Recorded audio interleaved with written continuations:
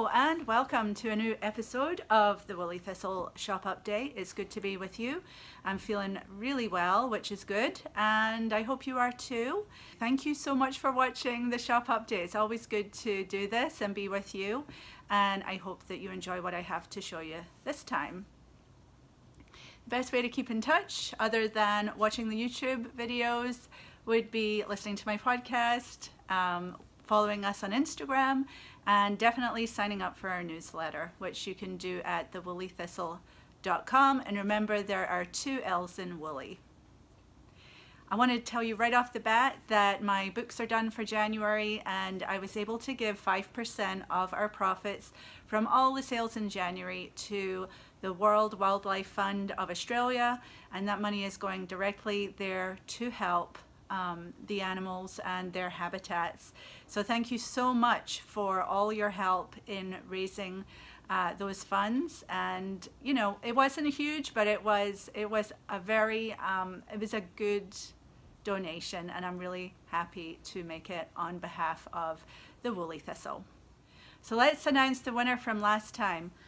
I was giving away a Woolly Thistle tote bag, which is a good size. This is the small one, and a Woolly Thistle enamel pin, which are available for sale in the shop, and also this lovely notebook that I picked up when I was in Shetland a couple of years ago.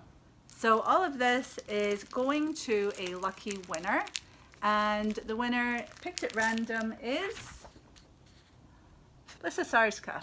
So congratulations, Lissa. You wrote, "Your sweater is perfect. I'm happy you are recovered and back to podcasting. I would love to knit up something simple and so wearable as that in the Rama and soon. It is possible that the peaty brown yarn is my favorite Woolly Thistle yarn, but I've only swatched with it as yet. You held that in front of the camera for a good long while, and I may have drooled." Well, we can all relate to that. But right now, I'm loving knitting up a sweater with both Samite and Black Elephant BFL, which sounds amazing. So the Samite was a yarn from Blacker, and it had a Himsa silk in it, and it was a blend. It was gorgeous, gorgeous yarn, and they haven't made it since. And then Black Elephant is a hand dyer in the UK, and we have still a little bit left of her BFL, and it's really lovely soft stuff. So I'm sure whatever you're knitting with that, Lissa, is going to be just gorgeous. So congratulations. We'll be sending this little prize out to you just as soon as possible. Well, first of all, send us an email letting us know you got this and that you are the winner. You can just write winner in the subject line. And if you email that to info@thewoollythistle.com, we'll make sure to get that right out to you. So that's good. Congratulations. So we should do another giveaway. I think what I'm going to give away is a $25 gift certificate. You can never go wrong with them. So I think that's what we're going to do. I just want to say thank you so much for watching, if I haven't said that already. I was just looking through the comments. There was 169 comments right before I started recording this for the last episode, which I think is just phenomenal. And such lovely comments too. Thank you very much for playing along and entering to win. It's really good to hear from you and know a little bit about who's watching the Woolly Thistle too. So thank you for that. And our numbers are growing. I think we're up to almost 3,000 subscribers. So thank you for that. And so please do subscribe to the Woolly Thistle podcast, because that helps other people find it when it starts to grow. Give us a thumbs up on the video, and definitely leave a comment, because to be entered for that $25 gift certificate, I'll ask you to subscribe to the channel, give us a thumbs up for this video, and definitely leave a comment. And the people that do that will be in the running for the prize. Okay, enough about that. And actually, in this bag, I'm going to wait, and we will have a guest on the podcast in just a little bit later. So I'm going to hold off on what's in here. This is actually, though, a bag from Maja Karlsson. She makes these gorgeous bags. I think she might be out of this this base now, though. This lovely, lovely color. I'm knitting on what's ever in here. I'm sure you can guess what's in there. And thank you so much for the sweater love for my FO last time. I'll put a picture of that here so that you know what I'm talking about. It was my, what I'm calling vanilla sweater. It's a recipe from Anne Budd's book, which I brought in. I don't sell it. I think you can get this easily on Amazon. So this is Anne Budd's Knitter's Handy Book of Top-Down Sweaters. I love this. You know, some of the pictures might look a little dated, but the information in here is timeless. And she does seamless yoke sweaters, raglan sweaters, set-in sleeves, and saddle shoulders. And so it gives you all the numbers you need to knit a top-down sweater in one of those styles. And I find it works really, really well. I knit my son a sweater from this. I have adjusted many sweater patterns based on the numbers in here and my gauge. And then I just knit my vanilla sweater, which is a top-down raglan. But I am planning to write up my recipe for the top-down raglan sweater that I made using this information.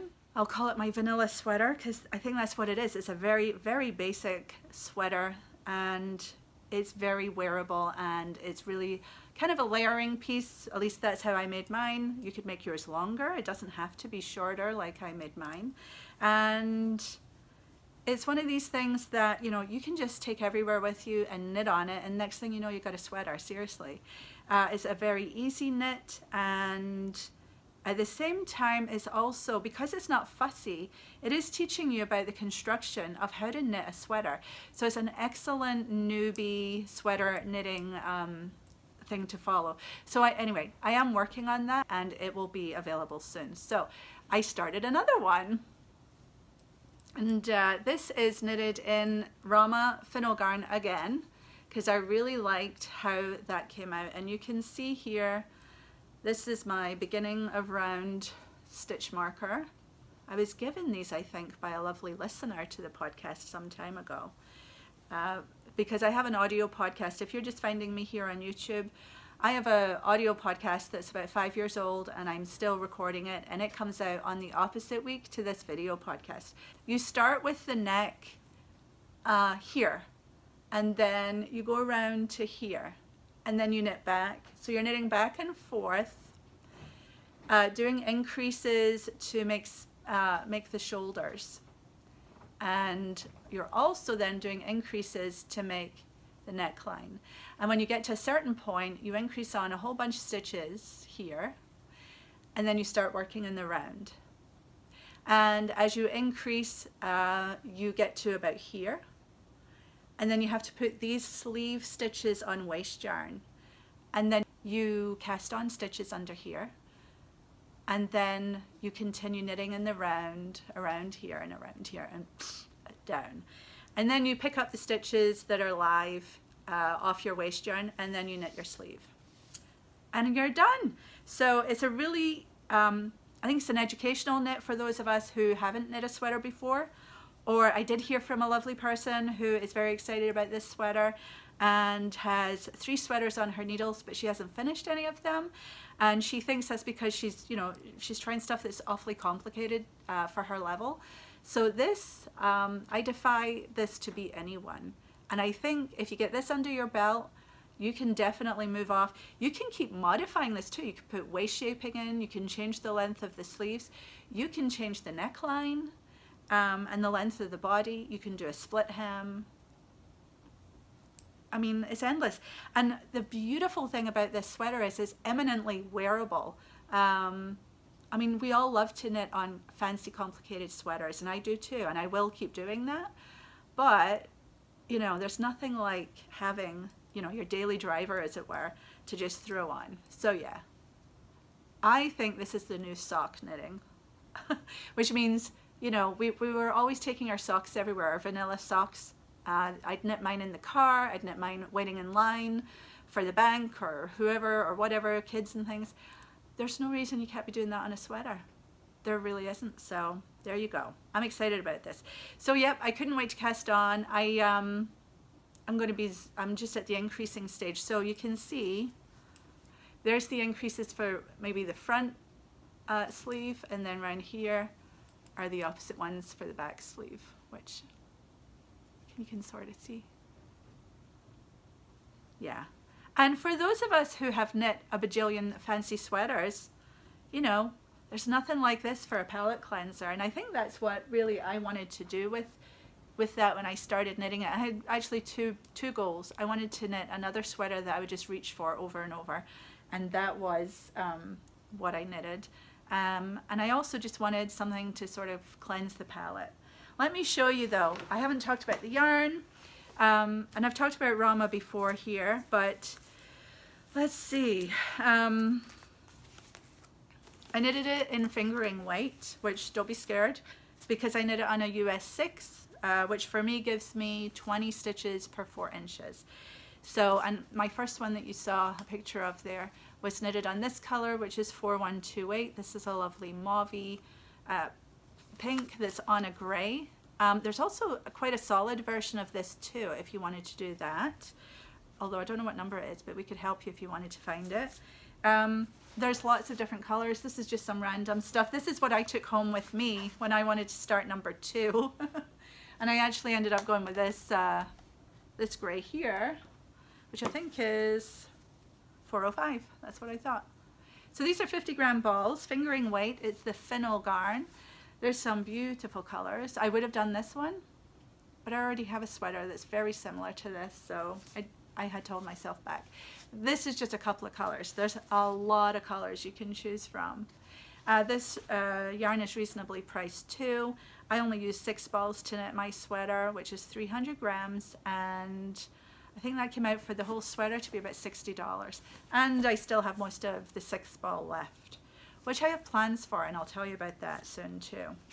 Okay, so just keep your ears up. I will notify you probably right here when I have that pattern or that recipe ready. We'll talk about what's in here soon. And what else am I knitting? I think that's it for now, really. I've gotten more monogamous over time, which is interesting. I think I was always monogamous in my knitting and in life. So there was a time where I was starting to knit on lots of different things at once, and I still can do that, but I'm just really enjoying knitting on one thing at a time right now, or maybe two, one or two. I should tell you about what I'm wearing. You may have seen this before. This is my seaweed slipover knitted in Jamieson Spindrift from the pattern that was in Shetland Wool Week 2020. And I have made kits for these, and they sell out every time, and then we have to wait a long time to get more in. By the time you're watching this, they will have come in, and there might be some left in the shop by the time you see this. But if you had at all shown any interest in wanting to know when this would be back in, you should have received emails about that letting you know. So let me show you. Sorry about the light. So this is a vest. It's straight up and down. There's no shaping in the sides, which is a look I'm enjoying right now. And it goes all the way around. And so it's a great fun knit. This didn't take me too long at all. And it starts at the, I think it starts at the bottom, and you just knit a tube, color work up. Get to the sleeves, you create stick stitches here so that you can keep working in the round up to here. And then you cast on stick stitches for the neck so that you can keep working in the round. So eventually, once you've finished your knitting, you cut, cut, and cut here. And then you attach your neckband and your sleeve bands. And then on the inside, I haven't even reinforced this, because I know this yarn is meant for this, and I didn't have to do anything at all. That is just live stitches cut. Ooh. But you know, if you're using the right wool, and Shetland wool certainly is the right wool for this, you should be well okay. And then the stick stitches are here too. And here.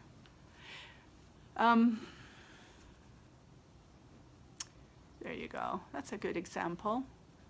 You can see the little color work you do across your stick stitches, which is one color, one the next color, back and forth.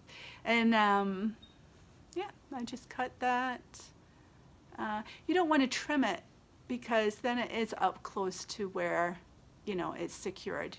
And if something were to come off, oh, look at me living so dangerously. But look, it's not coming off. But if it were, then it's still got a few stitches to get, you know, so that it doesn't go straight into your actual finished part. But yeah, look, all right? I am the convincer. Okay, it's not gonna run or go anywhere. Of course, you know, you hand wash your woolen garments anyway. So that's going to be a gentle process, because when you wash wool, you basically fill up the water in the basin first.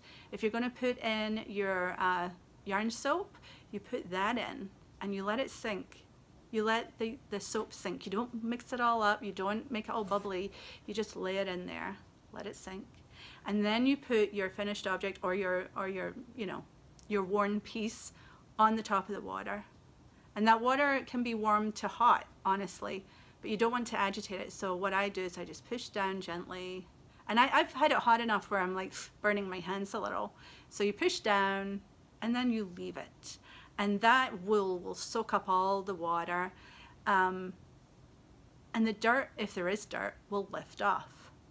And so this is why you don't wash your woolens very often anyway. They're self-cleaning, first of all. They're antibacterial too, I believe. And so when you do wash it, you just make it soak. You don't swish it around. You don't make anything bubbly. You just put it down. It soaks in the water and dirt will lift off. And quite often you'll see the water is, you know, milky color or gray. And that's good, you know. That when you have that, you're closer to the source of where the wool came from. It's been minimally processed. So, and then you take it out, and what I do is I usually use one of these plastic tubs. I pour all the water out, holding my piece up here, pour all the water out, and then I take it to my washing machine, because I can run a spin cycle without adding any water. Caution and warning, do not do this if your washing machine is going to throw in water, especially cold water. You don't want any water being added. But basically you put it on the spin cycle, and from there all that excess water gets spun out, and then I just lay it on a towel. And that's how I wash my stuff. And I generally will wash stuff only once or twice a year. That's the truth. So I definitely wash my stuff at the end of the woolly season so that it's going away nice and clean for the summer, and when it's time to pull it out in the winter or the fall, it's all lovely and clean and good to go. Right, let's do a shop update. That's what we're here for, and I've got lots to tell you about. First off, it's free shipping for $99 or more, which I'm still watching the numbers to see if that is feasible for me, and to see if that's a good number for you. I think it is. I think it's a good number for you, but it's not in any way, you know, forever. So use that up if you want to. So free shipping on orders in the US up to from $99 and up. I want to tell you about Woolly Mammoth natural sock yarn. That is being dyed for us as I speak, and we're very excited. This will be our first time getting her natural sock yarn. We have had Woolly Mammoth here a couple of times before, and she is a favorite. Her natural sock yarn is 100% natural wool. There is no nylon. It's not superwashed. It's just beautiful sock yarn. And her yarn is featured in 52 Weeks of Socks by Lina, which I have my copy here. You know this book. And so there is a sock pattern in here using her yarn, and also there is a sock yarn in here, not in here. Her sock yarn is also used in Making Stories magazine number 3, which will be coming out soon, and I'll be telling you about fairly soon. But yes, this is a beautiful book. We are still, I think by the time this goes live, we will have received our second round of pre-orders, and those will have shipped out, and we'll be working on the third round. And the third round, we are open now and may still be open when you see this. So check it out if you're still interested in buying this. This is a nice big heavy 2.5 pound book. And these pre-orders should be coming in round about the beginning of March. So it's not a long wait. They're getting them out to us nice and quickly. So yeah, so Woolly Mammoth sock yarn is coming, and I will keep you posted about that. And then Exmoor sock yarn from John Arbon Textiles. I've been telling you about that. I love this yarn. I've told you before that I'm very sentimentally attached to it. It's one of the first yarns that I sold at the Woolly Thistle. And it's a sock yarn that has nylon in it, and has Exmoor Blueface Leicester and I'm going to check my facts. If if that's not right, I'm going to put it down here. But it's a really nice yarn, and I can't wait to see it. I'm not sure how much they've reinvented the actual yarn itself. I'll find that out, but they have done a whole new palette of colors, and that'll be lovely. So that is coming. Hopefully we'll have that before the end of March. And let's see what else. We have Daughter of a Shepherd coming as well, and I have some here to show you. This will be going in shortly. This is our first time stocking Daughter of a Shepherd, and I'm really happy that we have it. We have her Ram Jam here, which comes in 5 natural colors. This is lovely. This is really fluffy, springy, bouncy yarn. And let's see what her label says. It's 100% wool from mixed breeds, worsted weight, and you get 126 yards in 50 grams. She recommends 45mm needle, which is a US 6 to 8, and the gauge is 18 stitches over 4 inches. So a worsted weight, which we never get much of from the UK because they don't tend to have this weight as much as we do here. I think the only other worsted weight yarn I have would be Old Centrum from Sweden. So this is a reasonably priced yarn, so I would check this out if you're at all interested. So we have that, and then I'm really, really excited about her broom. And when I open this, oh, so good. So this is her broom. So broom is Daughter of a Shepherd's beautiful yarn. It comes in 4-ply and DK, and you can actually see these are different, slightly different shades. So let's talk about the 4-ply first. It's all natural, of course, and it's 100% wool, of which 50% is Hebridean, 25% is Swartles or Zwarbles, and 25% is Exmoor Blueface. And this results in quite a drapey yarn, I would say. It's a 4-ply, which is a fingering weight, and for that you're getting 437 yards, so that is spot on. Sort of a sock yarn weight, though I wouldn't use this for socks necessarily.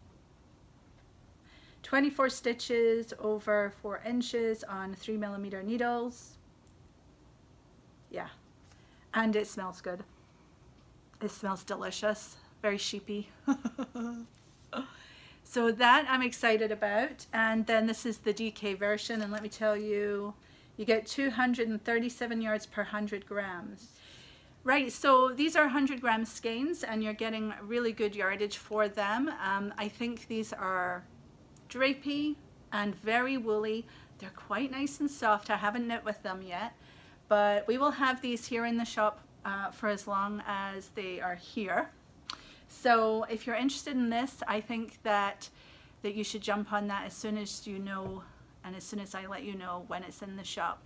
Daughter of a Shepherd is a girl called Rachel Atkinson, and her dad is a shepherd, and so she grew up with sheep, and she made a pledge to help reinvigorate British wool because it was getting just, you know, people were paying the shepherd and the farmer just hardly any money for their wool, and she is making her business all about reinvigorating that wool industry, and it's, you know, fantastic. And this is her book here called Volume 1 Beginnings, and she has a beautiful logo, and you can see in here that every copy we have has been signed by Rachel.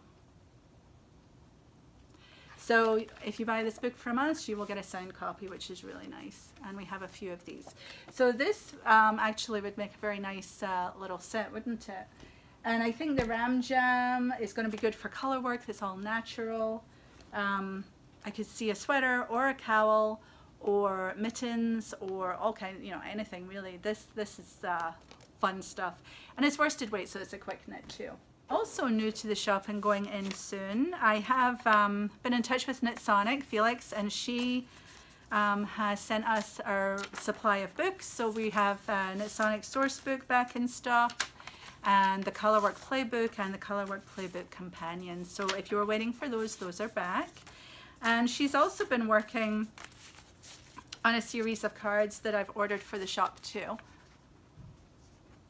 And I love these. These are highlighting diversity and all the people in the world that love to knit.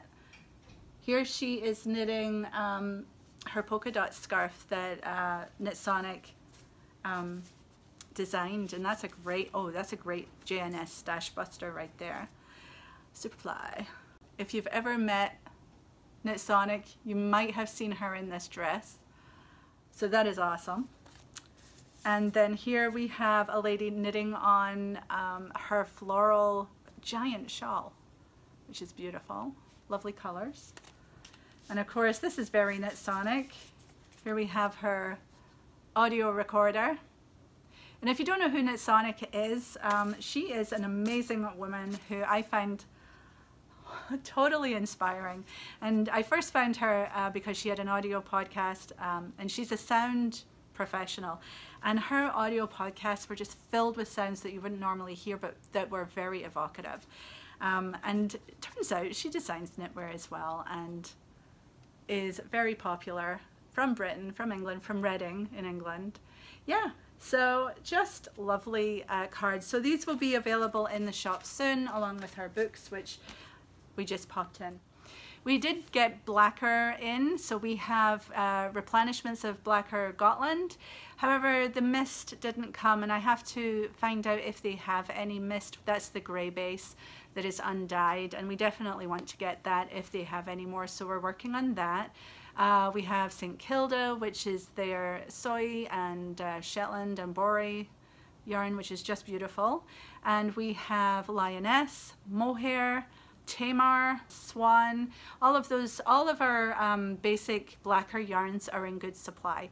So go check that out if you have that on your shopping list. They're in now. By Hand 11 for New Hampshire and Vermont.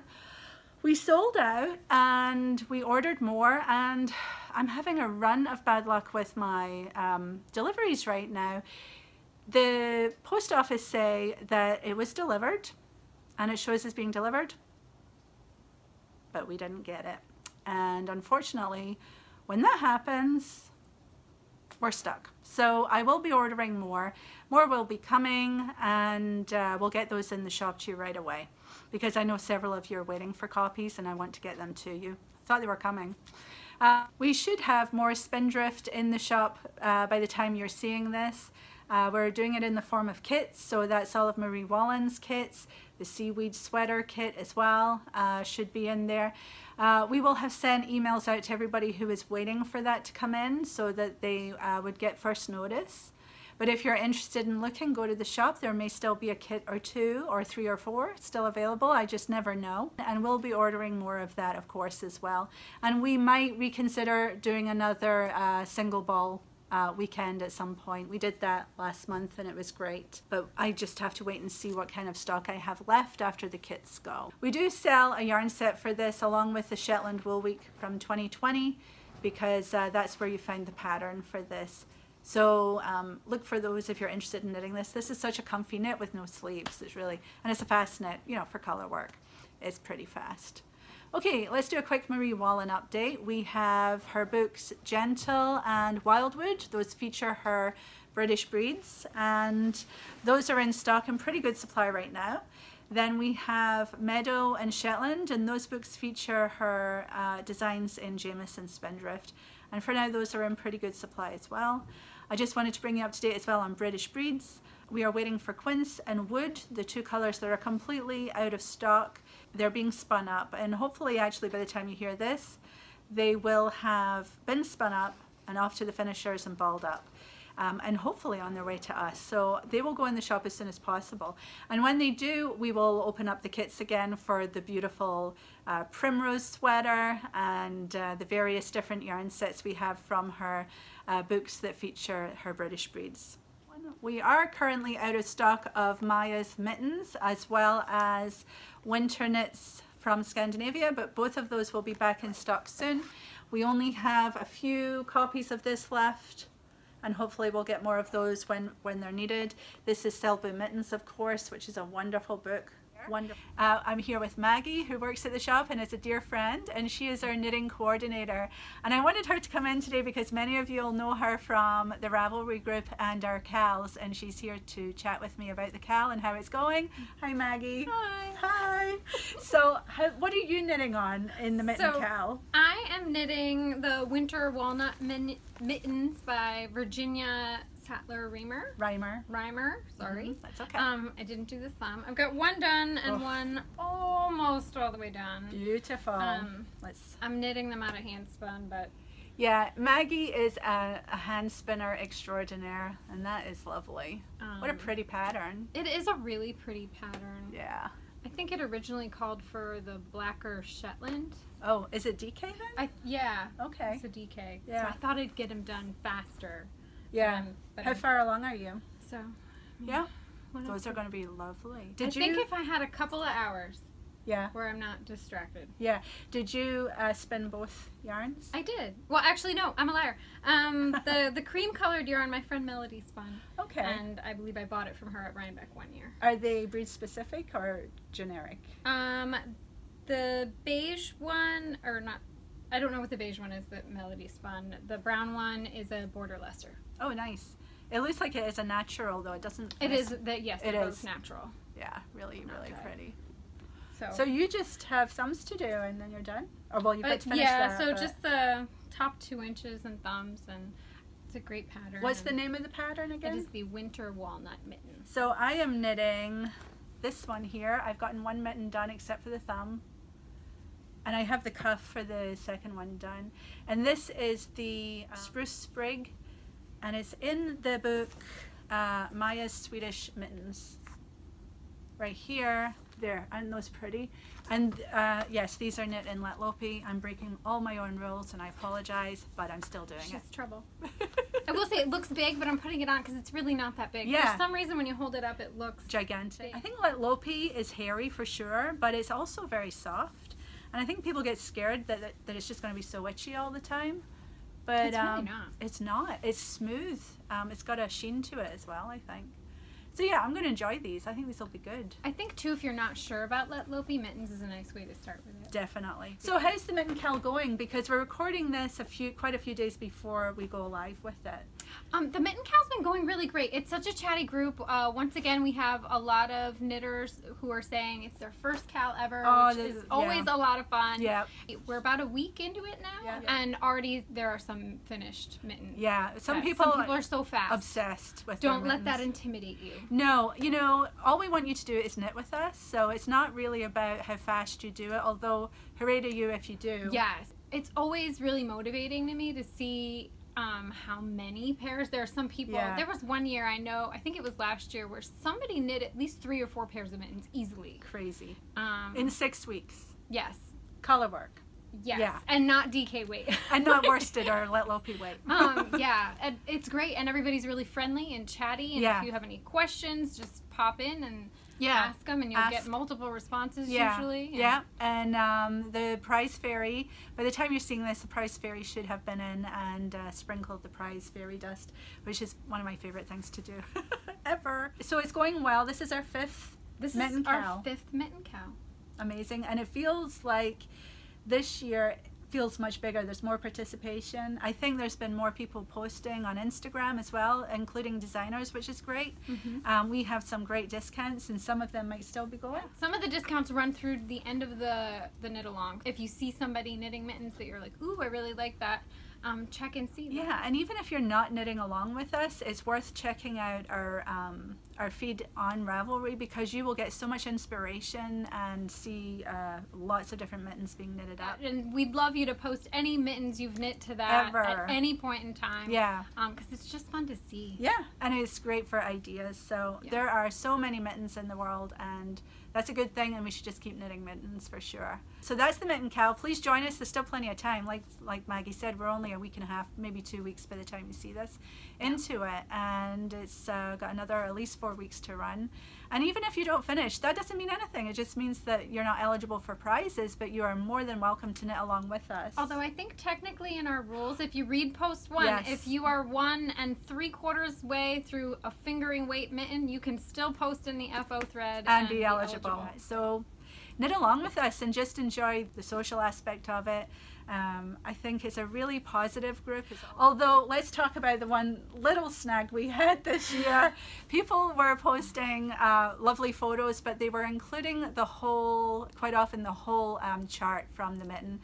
We can't do of paid patterns, and we can't do that. You know, there is some internet etiquette when it comes to sharing your patterns and what you're knitting. You can't show the work product of the designer because that's their work product, and we don't want to just, you know, give that away for free. So be very careful of that when you're posting.